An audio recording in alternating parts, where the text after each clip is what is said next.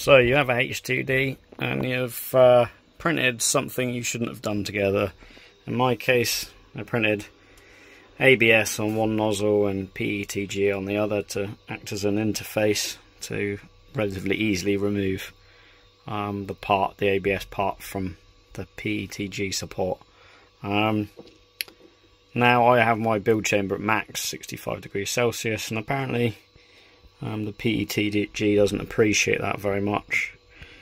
If you can see, that has kind of gone wobbly, and then what happened was the drive gear flattened it. So yeah, problems. I've done this 3 times, I hate to say it, but we're all human in different scenarios, not PETG and ABS together before.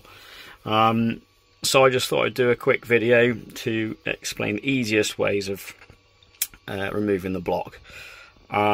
So basically you want to remove your front cover. You then want to remove both of the nozzles, very straightforward. So once you've removed these 3 screws and you've pulled the filament out as far as you can at the bottom and tried to pull the filament up here as much as possible, which you can do by depressing these little black things and then pulling the cord out. The AMS, I would advise doing this with stuff off, because the AMS will, if it's loaded, will try and feed the filament out and it gets messy very quickly. So anyway, you've cleared the filament out of this area as much as possible. You remove these 3 screws. Now you want to pull this part out, and you want to basically push this. That's the pin. You want to push it all the way up to the top and shimmy it out. And then you want to just gently pull that lever in, and then it just comes out. So it's hard to do one-handed, but the fact I've done it one-handed sort of shows you that it is relatively easy. Basically, this is the back side of that.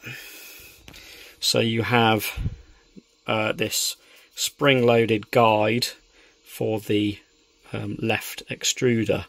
So the filament comes, let's just zoom in a bit, the filament comes in there, and this is reversed, this is the left side.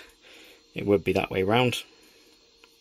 Gets fed in through there, down this silver tube, and then the extruder would be in there. And then when it's retracted, that slides up with the extruder and is out of the way. The reason it's a bit difficult to get off is because if you see this thing here, this is actually the filament cutter.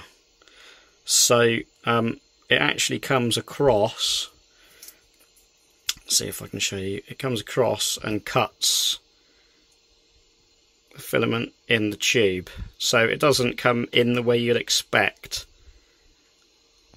So when you're trying to take it off, see there's a gap here.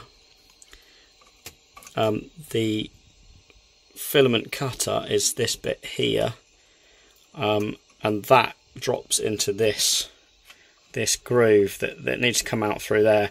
So it's a little bit hard to explain. So basically the same, it's reverse when you put it back on. You want to push that all the way up, all the way back up, and then the cutter fits into that groove.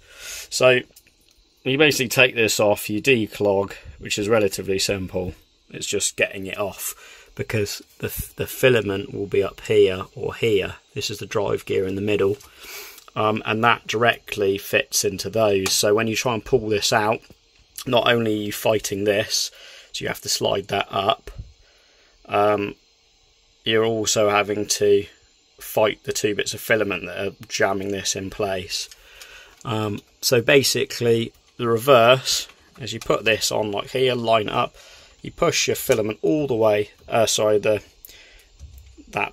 left nozzle piece all the way up, and then you just gently push that in, and then gently in on the other side,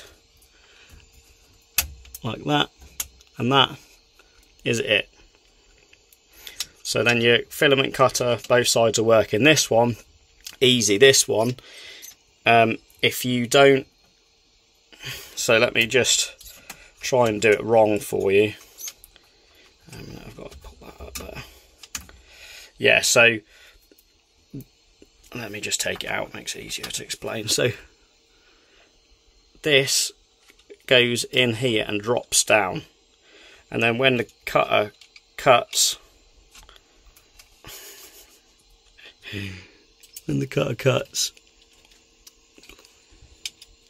it comes across like that, and it cuts the filament. So what you're having to do is you're having to lift this up through that gap, but it's not big enough, so you have to open that a little bit, feeding it through the gap and then letting it drop down.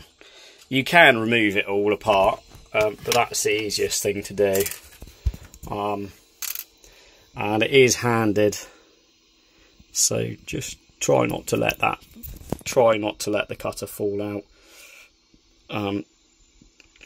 But hopefully that gives you enough information.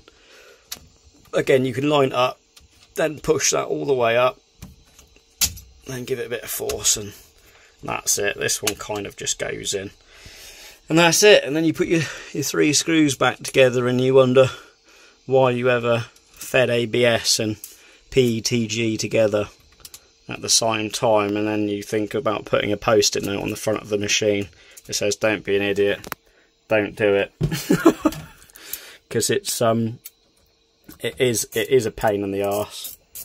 And Bambu have done a relatively good job at keeping this simple, but also if you don't know exactly what to do, then it's a nightmare. The first couple of times I did it, I didn't know what to do, and it was just an actual nightmare to work out why it wouldn't come off.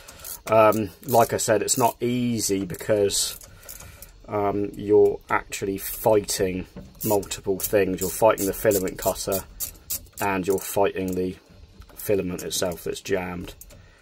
Yeah, which isn't good. Honestly, 3D printers are always a learning curve, aren't they?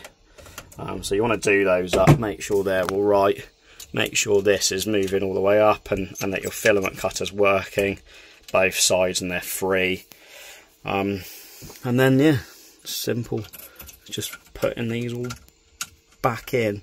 And again, I see people all the time put these in and them come off. I'm not exactly sure how that happens. I think it's probably issues with parts getting caught. I forget how difficult these ones are to put in. Oh, it would probably help if it was down, wouldn't it? That's why.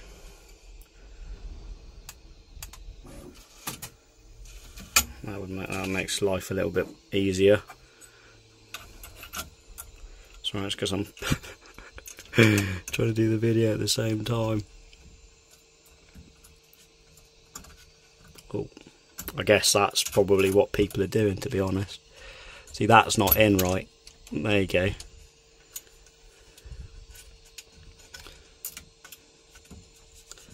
Yeah, it is quite easy to get wrong, to be honest, with that one that drops down.